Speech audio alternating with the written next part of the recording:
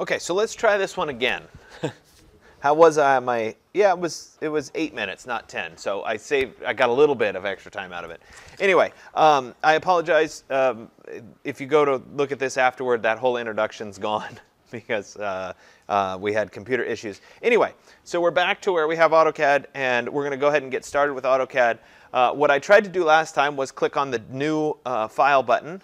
And so right here next to where the A is in the upper left corner, if I click on that new button, it'll open up the select a template and or open it. And so this is where they have a variety of templates that are built into AutoCAD. If you wanted to open any one of them, you shouldn't have to. You should be able to just start fresh, but of course it's going to make me. And did they not install any of them? Of course not. Can't win today. Cannot win. I don't want a template. Okay, there we go. So instead of finding the template, click this little triangle next to where it says open, and we're going to open with no template and then imperial, because we're going to work in the feet and inches system as opposed to the metric system. So we're going to say open with no template, imperial, and that then opens up AutoCAD. So let me talk through what's going on in the AutoCAD window. It looks distinctly different than our traditional Adobe windows that we've been covering thus far in class. So AutoCAD's set up a little bit differently than other programs in that it has a series of tabs that are available up here at the top. They're not menus, they're tabs. And when I click on, say, the Home tab, it's going to give me tools that are most frequently used in kind of the general drawing. Then we can move on into solids, we can move to surfaces, mesh, visualize, parametric, etc. Like the Adobe suite, they do have workspaces that are predefined. This is the default workspace. We can switch our workspaces by clicking this little downward facing arrow at the top of our save, open, new files, etc. And we can turn on our workspace. And this, by default, is set for 3D modeling. AutoCAD is awful as a 3D modeler, so just get that in your head. Don't use it for 3D modeling. For whatever reason, they're pushing that. We're going to go back to our basic drafting and annotation mode. And that looks a lot better for what we're going to be doing in the class. So if you wanted to go do that again, essentially I need to check the box for workspace so that I can see the workspace up here, and then switch the workspace into drafting and annotation. This is really what we're going to be working with, so there's no reason to see all those three-dimensional objects. It's not that you can't draw with lines and stuff, but we just don't need it for our purposes today. So like I said, there are a series of tabs that are available to us. The Home tab contains most of the stuff that we draw frequently. The way AutoCAD sets this up, the largest buttons are the most frequently used items. So line, polyline, circle, and arc tend to be the most common items that we're going to use in the basic drawing tab. Next to that, we have some less frequently used icons like our rectangle tool, our ellipse tool, and our hatch tool here. If you want further icons, you can click the down button, and then you get a few more options for other things that you can draw. So they kind of hide it as a way of showing it to us. These are the drawing tools. Next to that, we have the modification tools. So if we have an object and we want to change the object, we're going to modify it in some way, chances are the tools are available to us in here. Next, coming over, these are the annotation tools, text, dimensions, etc. We're not going to be doing annotations in this class, so you don't really need to worry about that. We can skip right over. Next section here are layers. Layers work very differently in AutoCAD than they do in Illustrator or InDesign. So we're going to work with our layers a little bit differently, but I will show you that as we move forward. Today we're not concerned with layers, so we can move right over. Next thing, we have our blocks and block inserts. We will cover that in class, but we're not going to do it quite yet. Beyond that, we have our object properties. If I had a line and I wanted to change the line's color or thickness, I would do that right here in the properties window. And then we move on to things like groups and utilities and clipboard, etc. We're not overly worried about that. You may use the measure tool a couple times, but again, not that relevant. So below that ribbon, where we have these various contextual ribbons here, we have our drawing itself. It's called Drawing 1 here. It is showing it to us in a big black box. Now, AutoCAD works a little bit differently than other programs in that the background in AutoCAD is black, the lines that you draw are white. There were studies done a long time ago that when you're spending hours and hours and hours at a computer, which typically if you're drawing in AutoCAD, you're spending hours and hours and hours in a computer, it's much easier for your eyes and the eye strain to be looking at primarily black and then just the white lines, as opposed to the inverse where you're looking at a white screen and you're drawing black lines. So AutoCAD has black and white reversed. It's the only thing that's reversed. So if you pick a dark gray color, for example, and you draw something in dark gray, it will still look dark gray on black, even though it will print dark gray. Black and white, when you go to print, are flipped. So AutoCAD knows that what I'm drawing in white needs to be black. And so it automatically does that for you. And so it's a little bit weird getting used to that. We're going to be working in this black background model space to be doing the bulk of our drawings. We will cover layouts and paper space a little bit later in the class. As we come down here toward the bottom, there's a tiny little box that kind of runs along the bottom here. This is called the command line in AutoCAD. It actually allows us to type in commands, and the faster you are at working in AutoCAD, the more typing you'll do and the less clicking. And it's not something that you're going to pick up on necessarily right away, but it's important to know that it's there, and when you're drawing something, keep an eye on it and look, because it will prompt you, what's the next thing I need to do? What's the next click I need to make? It'll prompt you, and that can be a really good thing. We have, like I said, our model space and then our paper space, our layout tabs. We'll get to those a little bit later in the class. As I move over to the right, there are a bunch of little boxes that we can turn on and turn off. For our purposes right now, I'm actually going to have you turn something off that will kind of help explain the initial drawings in AutoCAD. So I want you to go all the way over to the corner here. There's 3 parallel lines, and if you click on that, we open up our customization here. And I want you to check the box next to dynamic input right here. That brings up the dynamic input little toggle, which is right here at the bottom. So by clicking it here, we're just turning the button on, and then we can choose to turn dynamic input on or off. I'm going to go ahead and turn it off, so it's going to be deselected. It won't be highlighted in blue, and that we'll end up with dynamic input back on, but it'll help my explanation for how AutoCAD works a little bit better. So I want to have that turned off as I initially start my drawing. So in terms of interacting with the screen, we do a lot of zooming in and zooming out, and that's done just with your scroll wheel. You'll also see that when I zoom in and zoom out, there's a little XY axes. You guys might remember this from like math class or whatever, when you used to have to do little graphs and the slope function and whatever. The good news is we don't have to know a lot about math here, but it's important to kind of explain how AutoCAD works. So in the world of AutoCAD, we draw everything full size. So we're not doing any scaling.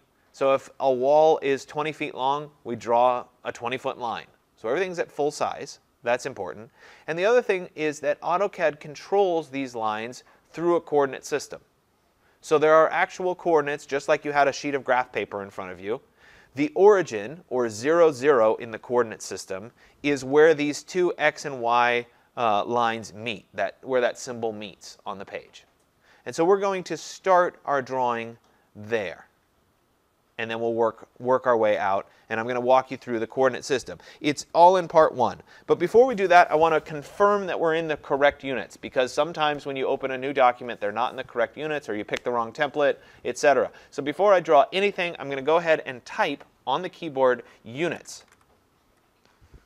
Maybe not. There we go. And I'll press enter afterward. And so when I do that, it turns out I was in the correct units. So I'm going to go ahead and right here under length, I'm going to change from decimal to architectural.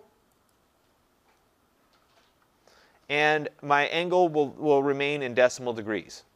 So I'm going to change my length to architectural, and then I'll go ahead and say OK. So you'll notice on the handouts, when I give you these handouts, the same thing online. Let me flip over to the online version here. Oops. I had this all pulled up before I had to restart the computer. When I give you a handout or when it's online, when I talk about typing something in, it's in like a typewriter font. So it's in a different font so you can tell that I'm saying type this value in. Do you guys see that on the sheet? And you see that online. So I try really hard. Sometimes I miss it, but for the most part I try to use that just so you know it's a text input. I'm actually typing it into the computer. So I've done that. I've got my units confirmed as correct. I've turned off my dynamic input. It's now time to start actually drawing. And so if I were to start drawing, I could pick the line tool or the polyline tool. The handout says polyline. We'll get to polyline in a second, but I want to illustrate something first. If I pick the line tool and I say, okay, well, I'm going to start my drawing right where this X and Y meet. And I move my mouse over to where those two X and Y's meet, and I say, okay, that's right where it starts. And I click. As soon as I start to zoom in, you'll see that, well, wait a minute, I'm not where the X and Y met anymore. So, okay, I need to be a little bit more accurate. Let me try that again. I'll come in here, and I'm going to be real careful with my mouse, and yep, that's it right there. And then I start to zoom in, and nope, I'm still not there. So AutoCAD is, or can be, accurate up to 16 decimal places. So it's really, really accurate in terms of where the line is going. And so you can't necessarily pick an exact coordinate just using the mouse. So this is where typing in a value can be really beneficial. So I'm going to go back to the Polyline tool for a second here. Instead of the line tool, I've clicked on Polyline. And instead of trying to click where the X and Y meet, I'm going to type in 0, 0. And so when I type in that coordinate of 0, 0, essentially what I'm doing is I'm telling the computer, start my line at exactly where X and Y meet. And so when I press Enter, it starts at 0, 0. And no matter how much I zoom in, it's always going to be right where X and Y meet. So I'm using that to my advantage by specifying a given point. So like I said, this works as a coordinate system, so I can use that as I continue drawing. So the next coordinate that I want you to type is 0, 24, and then we need to tell it 24 feet. And I'll do that by pressing the apostrophe on the keyboard. So it'll be 24 apostrophe for 24 feet. So what I'm telling it is go 0 in the X direction and then go 24 feet in the Y direction. So go 24 feet straight up to create this line. I'll go ahead and press Enter when I'm done, and it will then draw a line. Now, sometimes AutoCAD doesn't like to zoom out far enough for us. So in my case, it's not zooming out all the way. I'll go ahead and press Enter to finish, and then I'll type Z for zoom, and then E for extents. And I should really put that in the handout so you guys can see it. And that way I can see the full 24 feet of my line. Again, it depends on the template when you go to open it as to whether you're seeing everything. So this line starts at 0, 0, starts at the origin, and is 24 feet long along the Y axis. Now I want to continue on here, so I'll go back to the Polyline tool, and when I hover my mouse over the end, I get this little green box, a little green square, and I get a little text that says endpoint. This is called an object snap. And what it's doing is it's saying, okay, I'm close to the end of this line. Make sure that I start my new line exactly where the end of the last line is. If I didn't have that snap, if I turn that snap off, and I said, okay, I want to create a polyline, and I'm just going to try to line this up and be right at the end, the same thing would happen. As soon as I zoom in, I'd find that I didn't really start where the line ended. So instead, I'm going to make sure that I have polyline, and I will use that snap, and when I see that little green box, I know that I'm going to click right at the end of this line, and there we go, I can continue on my way. So the next point we're going to use is 12 feet, 24 feet. So I'll type 12 apostrophe, 24 apostrophe, and then I'll press Enter. And that creates a new line that's 12 feet long. It goes 12 feet in the X direction, and it's up 24 feet in the Y direction. So these two coordinates that we just typed, the 0, 24 feet and the 12, 24 feet, are called absolute coordinates. They're coordinates that start from 0, 0 and are somewhere in space in my drawing. So if I knew I wanted a line that was 24 feet long, and I knew that it was right starting at 0, 0, it's pretty easy to deduce, oh, I want it to be 0, 24 feet. And then I can do this line at 12, 24 feet, which is going to create the end point of this line. If I wanted to keep going, I could keep calculating out what these would be. So the next one, if I wanted a line that was 6 feet down here, I would say this is 12 feet, comma, what is it, 18 feet. Sorry, I didn't put my foot mark in. There we go. 12 feet, comma, 18 feet, and that would draw this next part. The problem there is it involves a lot of mental configuration because you always have to know relative to the origin where's the next point. And so figuring out that this was 12 feet, comma, 18 feet is a lot different than saying, oh, I want a line that's 6 feet long starting here, ending here. So we can, instead of using absolute coordinates, we can use something called a relative coordinate. And what the relative coordinate means is it says, okay, at the last point that I clicked, relative to that point, where's my new line going to go? So it's kind of like resetting where 0, 0 is each time. So in this case, I know I want to go 6 feet down from the last point I clicked. So I would say relative, so the @ sign, it's like the email @ sign. So relative to that point, where do I want to go? Well, I want to go 0 in the x direction, don't want to go anywhere, and I want to go -6 or down by 6 feet. So I'd type 0, comma, so at 0, comma, -6 apostrophe for -6 feet, and I go ahead and press enter. So that's relative to the last point. So if I continued on this, if I wanted a line that was 12 feet going to the right, relative to the last point I clicked, I would want it going 12 feet, comma, 0, and then I'll press enter. So it's always relative to the last point that you clicked. So I could do that once again at, this time I want to go down, so it would be at 0, comma, -12 feet, going down.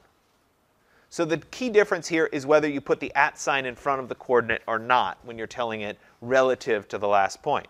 So I can continue to fill out my shape here. This would be at -12 feet, comma, 0. And then I could flip over and do an absolute coordinate. So this one would be no @ sign. It would be just 12 feet, comma, 0 would give me that point. So I can flip back and forth. But again, that takes some math and some practice to kind of know. And I could finish by typing 0, comma, 0, or I could snap to the end of this line. When I'm done, I'll go ahead and press the enter key to finish. And now I have this basic shape laid out. So that is the fundamental difference between an absolute coordinate and a relative coordinate. And there are places where this is useful. And I'll give you an example. You guys don't have to draw this, but I'll give you an example. Let's say that I was out here in space and I wanted to do a sloping line. And I knew that I wanted that sloping line to be over 12 feet and up 4 feet. Well, this is a perfect opportunity to use a relative coordinate. I could say at 12 feet, comma, 4 feet, and I could create that sloping line because I know what the slope should be. And so that can be a big advantage when you're drawing long term. Okay, so what about, I understand the difference between an absolute and a relative coordinate, but what is the way that people tend to actually model? And that's where this dynamic input thing, the thing that I had you turn off initially, I'm going to go ahead and have you turn that one back on. It's the little plus sign with the box next to it, the filled in rectangle next to it. We'll turn that dynamic input back on. And what you can do here is, and I'm not starting at the origin right now because I'm going to illustrate this from over here. When I start, instead of now having to type at 0, 24 feet, I can actually just type a distance. So I'm putting my mouse in a direction, and you see that I've got a little text box that I can fill in that's telling me what the distance would be. And you know, I could keep moving my mouse and try to get it precise, or I could just type in 24 feet. So essentially, it's direction and then distance. So I move the mouse in the direction I want to go, and then I type in the distance I want to go. So it's much quicker to go distance and direction. Oops, sorry. And then 6 feet, and then I'll come back to where I started, like that. So with that dynamic input on, it's pretty quick to just go direction and then distance. And so I wanted to turn that one off so that you guys understood the difference between an absolute and a relative coordinate. And there will be times where you'll want to use an absolute or a relative coordinate. But for the most part, you'll leave dynamic input on, and you'll go ahead and just type in your direction and your distance. OK, so I'll delete this extra little shape here, and we'll go back to my first shape, this one right here. I'm going to take, I actually created this shape in 2 pieces. I have this piece, and I have that piece. I'm going to select them both, there and there, and I'm going to join them together. Join should be available somewhere in these tools. I always type join, so I'm not quite sure where it is. I think it's this tool right here, join. You can also type in join, and that just connects these together into one continuous little shape. So what I'm ultimately going to be creating, if you flip the page over, is this little mini floor plan on the back. It's just something to draw. And so first thing I need to do is develop the thickness of the walls. And we're going to use generic numbers here, not precise numbers. I'm going to say that the walls are 6 inches thick, and so that I want to create a line that's inside of this by 6 inches. Could I go to the Polyline tool and could I, start a new line and draw it? Yeah. But it's a whole lot easier to use a command called an offset. And it's available right here. It looks like a C on the tool set here. Alternatively, I could type in offset into the command line. When I click on offset, I'm going to look down here at the command line and say, what is it telling me? It says offset, specify offset distance. So I need to go ahead and type in what I want the distance to be. So in this case, I want the distance to be 6 inches. And to type in inches, I'm going to use the quotation mark. So feet is an apostrophe, inches would be quotation mark. So I go ahead and type in 6 inches, or 6 quotation mark. I'll press enter. Then it says select objects to offset. Well, I want to offset this object here. Then it says select point on side to offset. This is essentially saying, do I want the offset to happen to the outside, or do I want it to happen to the inside? And so in this scenario, I want it to happen to the inside. So I go ahead and click on the inside of my shape, and I get my whole second set of lines. If this was not a continuous shape, so if I hadn't joined those 2 pieces together, and I had this separate from that, when I went to do the offset, again, the 6 inches is the same. It would offset there, and I'd have to do it again for that part of the offset. And I'd end up with these little overlapping corners that I'd have to clean up later on. So it's good habit when you're working with something like this to go ahead and join these together first. So I'll go back to join, and then I'll offset again. Distance is still set at 6 inches, and I'll offset those to the inside. So I have those 2 parallel lines. Those represent the walls that go around the outside of my building. The next thing that I need to do is I need to work on creating where the door and the windows would fall in this particular shape. So if we look at the drawing on the back, I have a 3-foot door that's exactly in the center of this wall. So the first thing that I would like to do is I'd like to use a line, and I'd like to draw a line right here in the center. Well, how exactly do I know where the center is? Right now I don't. But I can come down here to my snaps. It's a rectangle with a little square rectangle in the corner. I can click the arrow next to it, and I can choose to turn on what's called midpoint snap. So once again, I've looked at my snaps, my object snaps. I've clicked the arrow next to it, and then I've checked the box for midpoint snap.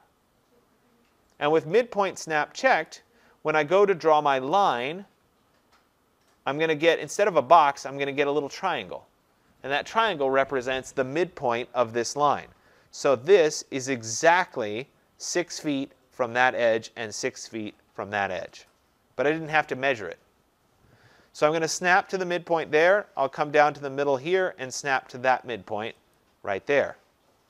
When I'm done, I'll press the Enter key on the keyboard, and I'm left with just this little line that is right in the center of where that doorway would be.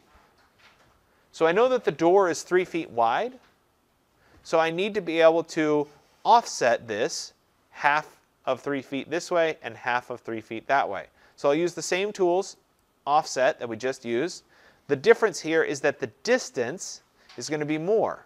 So half of 36 inches or 3 feet would be 18 inches. Now I have a variety of ways of putting this in. So if I know that 3 feet is 36 inches, half of 36 would be 18 inches. I could type in 18 inches and that would do it. If I don't know how many inches are in 3 feet, I could say, well, I know that would be 1 foot 6 inches. I could type in 1 foot followed by 6 quotation mark, and that would get me the same result. So depending on how you want to slice it. I could also do 1.5 feet. So I get the same result in any scenario. So AutoCAD will do the math for me, and there it is at 1 foot 6. I'll click on the side that I want to offset, so we'll do it to that side. I'm then going to repeat and do the same line to the opposite side. So I took this middle line here and I offset one direction to create that line, then I offset the other direction to create this line. When I'm done, I'll go ahead and press Enter on the keyboard, and now I'm done. This line and this line represent the edges of my door. This line in the middle here is actually irrelevant. So I could select it by clicking on it and then press the Delete key on the keyboard to make it go away. Now I need to open up these walls so that this becomes an actual opening. So this is where the Trim command is going to come into play. So up here in the Modify window, I have the ability to choose Trim. It looks like a pair of scissors. Interestingly enough, the little pop-up here that shows up shows cutting a door for trim. So it's exactly what I'm doing here. So I'm going to go ahead and click on Trim. And I look down here at my command line. It says Select Objects or Select All. So I'm going to go ahead and select the objects that I want to work with. So in this case, it would be these two and the two lines here. I could click on each set. 1, 2, 3, 4. But that can end up being a little tedious if I had more objects to try to work with.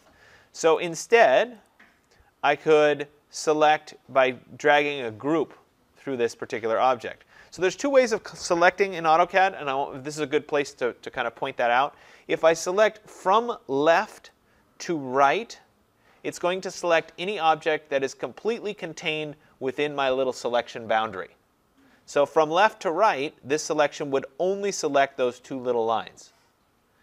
Alternatively, if I select from right to left, anything, and notice that the color's different.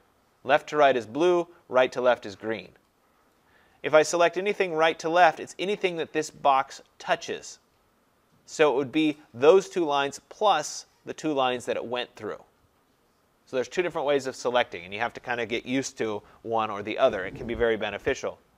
So I've done that. I'm going to go ahead and press Enter because I've selected my objects. Then it's going to ask me what to trim.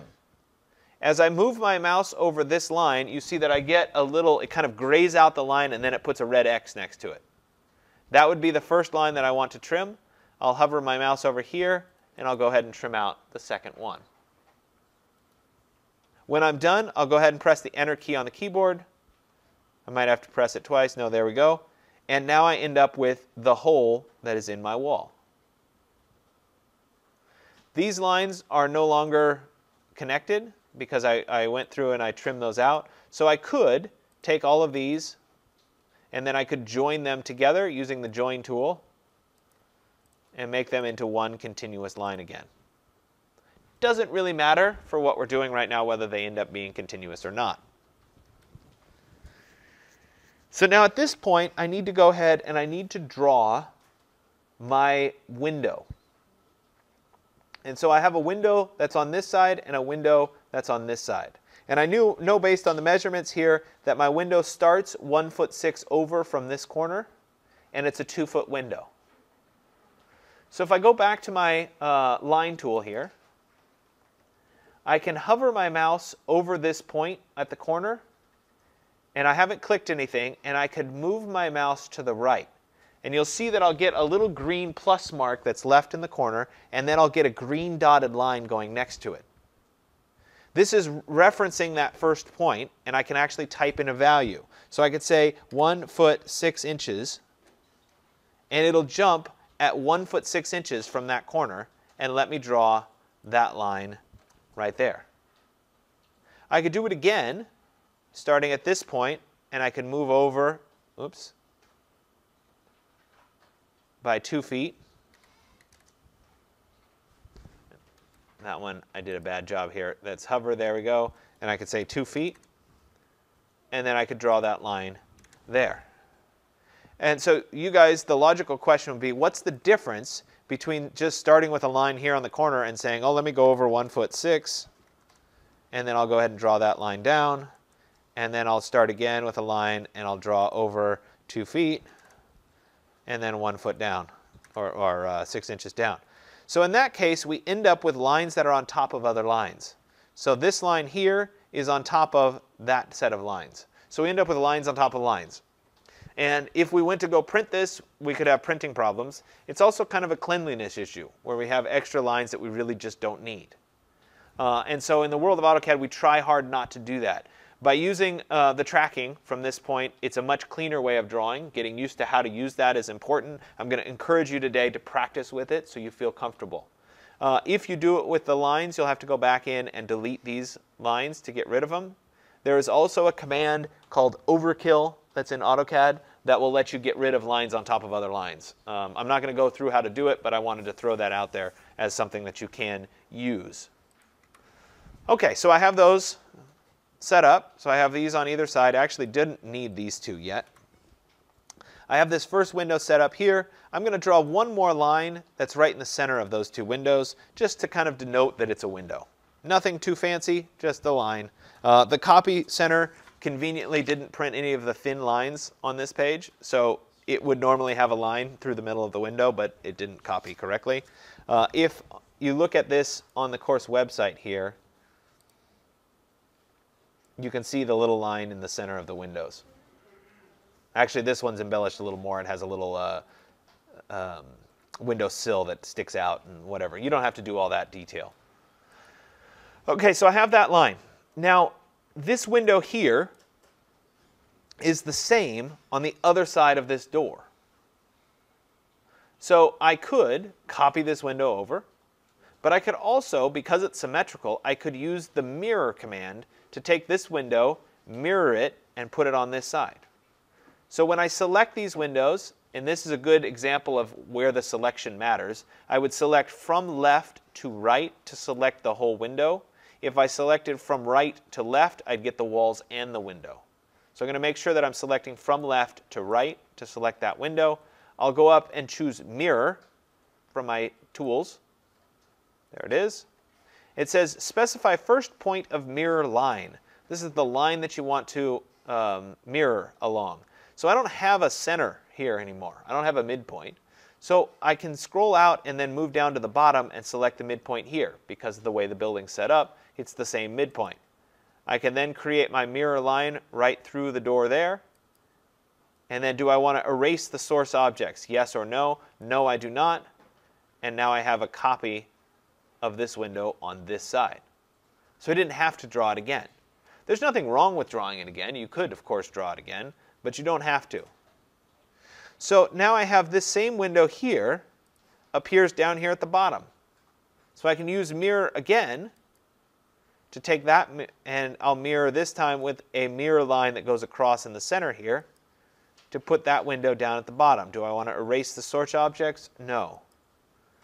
And that gives me that window. So I've mirrored once to create this window. I've mirrored again to create that window. Now I have another window that's 6 inches from this window. So it's a good place to go ahead and copy a window. So I can select from left to right to select this window. and I can go up to copy. When I click on copy, it says specify a base point. That's where to copy from. Now the logical thing, or what people tend to do, is they say, oh, well, let me just copy from this point. Now you get over here and you have to either know the distance from the first point to be able to tell it how far it is, or you have to drop the object and then move it later. Instead of doing that, if you select the object and type copy, and then reference your copy from point to this point. So I know that the windows are 6 inches apart, so I will reference, I'll go back by 6 inches, and now I'm copying from a point 6 inches from the edge of my window, which lets me snap to that point right there. So it's a little bit easier to set it up that way and to get a good copy. So I'll select this again, I'm just repeating myself. I'll go up to copy, I will hover over this corner, move to the left, no clicking done yet, type 6 inches. Now I'm copying from a point that's 6 inches from the edge of my window, and I'll then snap to that point right there. Looks like I have this same window on this wall. And so you could go back and start drawing it again, or we could actually use the mirror command in a little bit of a different way. I could take this first window, I can go to mirror, and instead of mirroring in our traditional horizontal or vertical, I'm actually going to mirror at a 45-degree angle. So I'll go from here to there, and when I mirror, it's kind of like when you were in 130 and you did those reflection lines to pull distances. Same kind of thing here, where I can mirror across that 45 to create that window there. So it's all about efficiency. Could I redraw the window every time? Sure. There's nothing wrong with that. It just takes a little bit longer. And so as you get faster, you learn these kinds of efficiencies.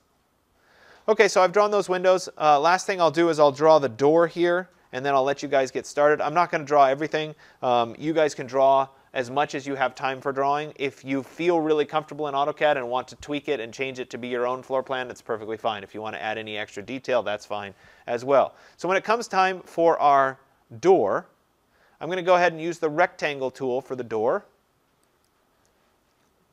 It asks me for the first corner, so I'll pick the corner of the door right there. Now here's a perfect opportunity to use our coordinates. I want to make sure that I'm using relative coordinates, so I'll type the @ sign. And now I need to type essentially the dimensions of this door. So in this case, it would be the x direction first. So this would be the thickness of the door. It would be 1.75 inches.